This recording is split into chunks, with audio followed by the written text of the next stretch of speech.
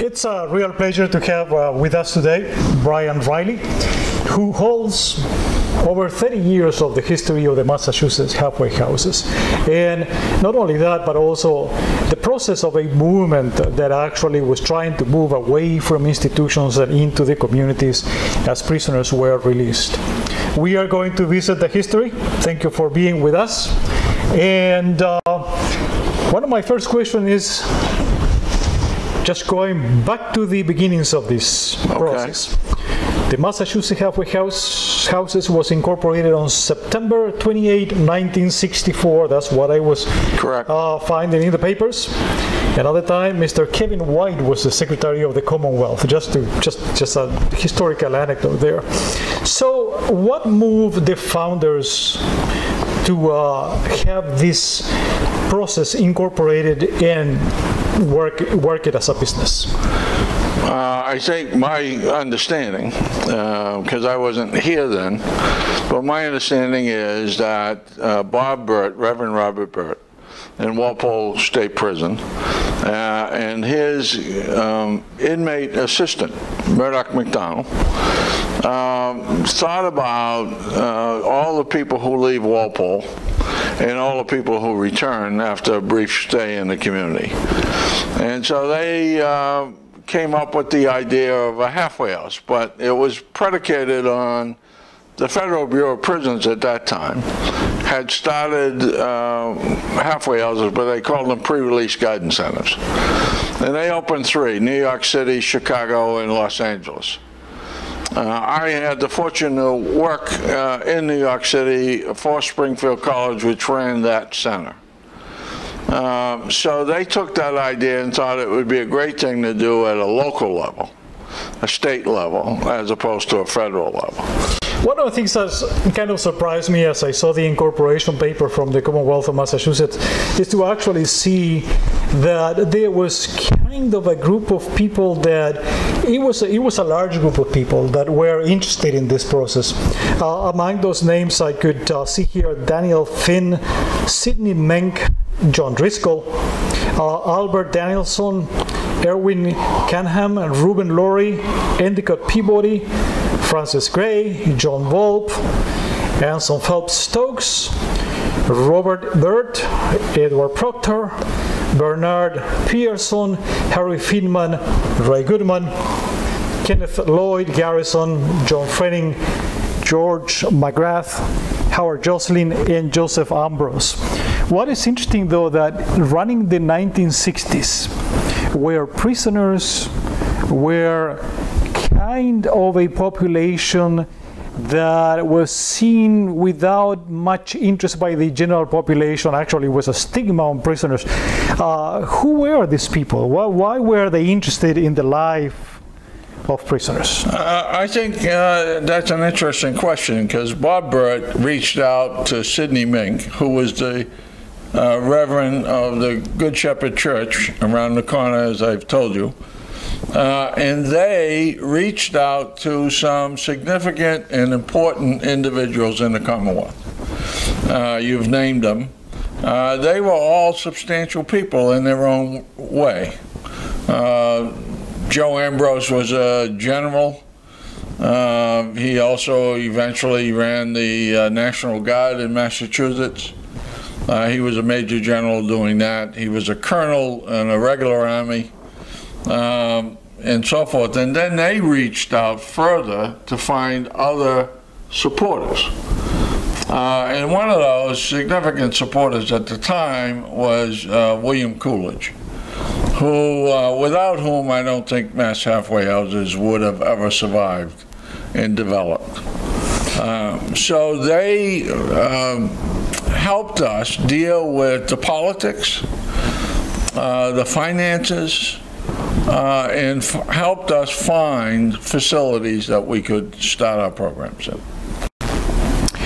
The first halfway house that was established was the Brook House, which was located at 79 Chandler Street. Is that correct? Cell 10. But it was a rented space on the 3rd floor of that building. Your first client was accepted and only in November 17, 1965. So this is when you actually, not when the first client came in, but much way before that, when you actually began your career at MHHI and your influence. Can you tell us about how is it that you came in to MHHI and where you started your work, and how did you actually get this Brookhouse program in Chandler Street? Sure. I was working in New York, as I said, with Springfield College, running the federal program in New York. Actually, we were in Brooklyn. My wife and I decided we wanted to return home to New England. Within a matter of weeks, Bob Burt, Chaplain Burt, and Chaplain from around the corner, who became the first president of Mass Halfway Houses Board, visited us in New York to talk about what is a halfway house, how do you do it, what do you do, and so forth. And in our conversation came up the fact that I was leaving the New York facility to return home. I didn't have a job, actually, but we were going to come back anyway, and they asked me to consider being the first director. So that's that connection to come here. My first office was in Sidney Mink's office. He gave me a chair and a table to work on. We wrote a proposal that the board approved of and submitted it for funding to a number of foundations. But the Boston Foundation was the key foundation. We got funding from them, I believe, because William Coolidge called up their board president and told him he was interested in doing this. At the same time, Brookhouse was owned by the Episcopal Church. It had been from 1900, it had been a home for women moving to Boston from the countryside. Supervised kind of living arrangement. Then they went out of business, and then somehow the Episcopal Diocese became the owner. It also turns out that William Coolidge was very active in the Episcopal Diocese and active in fundraising for them. So he got them to give us the right of refusal for the first ownership. So I went around trying to raise money to buy a building. It was $75,000, which was an awful lot of money in those days. Seeing we started with $1,700 here. And so Mary Sargent, who was his secretary, I called her. I think my option ended on Monday. So I called Mary Sargent on Friday and I said, we don't have two nickels to rub together. So on Monday, I don't know where we're going to move the idea to. She said, Brian, just relax. I said, how can I relax? I'm going to be on the street on Monday. She said, Bill Coolidge bought the building for you. So have your attorney, Brian, talk to our attorney, and whatever arrangements you want, fine with Bill. So actually she referred to him as Willie. So that's how we wound up owning Brookhouse. This only happened though by 1968. That is 3 years since you came in here, right? Because before, according to the history, you were renting space there, right? We were renting space at Brookhouse. Right. So by 1968, it says that it became the property of MHHI. Your full-time staff by then was 4, and your budget exceeded $100,000. Correct. Now, going from a $1,700 to $100,000 in 3 years, can you tell me how you managed to do this? Again, William Coolidge paved the way. When he was a very, very important, influential man in the financial community. He made a few calls. They gave us money. And that's how we arrived at that. And then we started to get contracts. Slowly but surely we got contracts. But Bill Coolidge's, and I'll give you a simple example. We didn't have enough money to pay some bills. And so I would talk to Mary Sargent almost daily. and she would keep Bill Coolidge informed of what was going on. And she would say to me, "Don't worry, Bill's just sent you a check for $5,000. So that literally, he not only bought the building for me, but he, every time I was broke, he'd come up with another $5,000. But his idea was not to make it easy, but to make it a business, because he was a businessman. Absolutely. So he gave me enough to survive, but not enough to get comfortable. And that's how we did it. And then when the contracts started coming in, it was much easier. You know, thinking that you started with only one client in 1965. I even know that client's name. You do. That's excellent. What is, can you release Bob that? Offley. Okay, thank you. Came out of Concord Prison. Is he still alive? He still, well, I don't know, but he eventually became a fireman in Boston, got married, had some children, and retired. So from that one client to owning the building in 1968, how many clients did you have by then, approximately? I think at that time, we were probably running with between 20 and 30 clients. Also in 1968, MHHI established the first chartered credit union for ex-offenders. Right. Now, this was... Federally chartered. That's correct. Now, this was pioneering at that time. Correct. Because nobody actually would think of having a credit union for ex-offenders. Right. How did this idea come up to be? I had a friend who was an Elk, and he invited me to go to some event at the Elks, my wife and I, so we went. And the guy sitting across from me, his job was to create credit unions. So we got started talking. And one thing led to another. I told him that's a great idea, because one of the things ex-offenders need is credit. The society functions on credit. And of course, one of the things nobody's going to give you is credit if you're an ex-offender.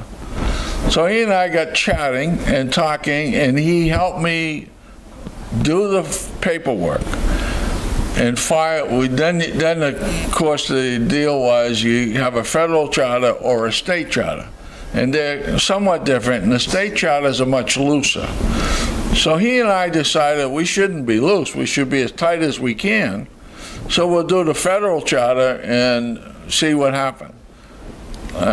Surprise to surprise, we got the federal charter to create a credit union. Now my idea was to tie that into our program, which including a savings model.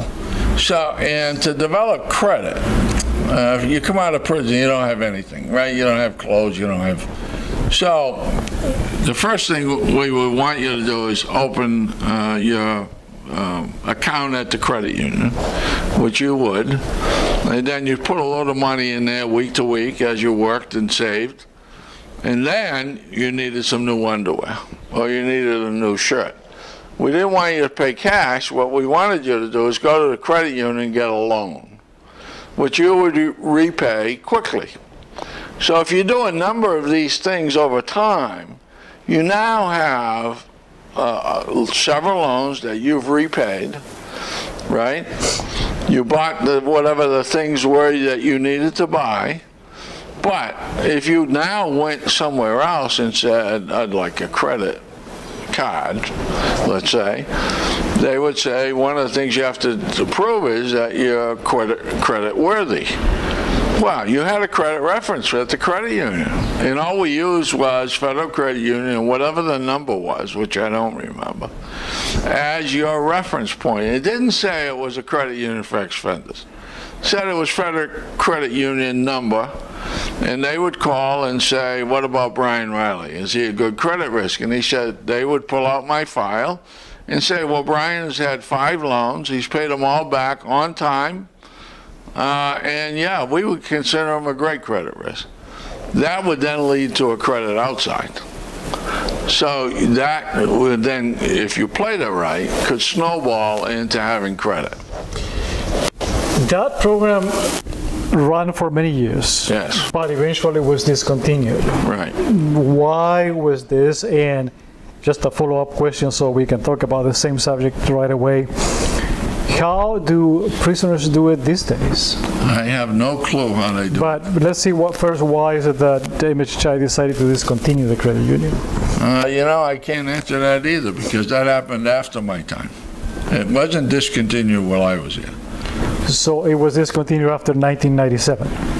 Right. Well, we'll ask those who discontinued that why they did it. But by the way, just to follow up with the credit union. Yes. As far as I'm aware, no other ex-offender group ever had a chartered credit union. I had a friend of mine, a priest actually in Canada, an Anglican minister, who did get one for Canada, but I don't think there was ever another credit union in the United States. Well, this is one of the reasons why we should study history, because there has been initiatives like these ones, right, that actually were revolutionary in their times and needed and are no longer in effect. Correct. But I can bet you that in a few years from now, somebody's going to come up with a great idea to have a credit union for ex-offenders. I mean, sure. So this is well done. Now we can tell them, well, this is something that Bryan was doing, I don't know, many years ago.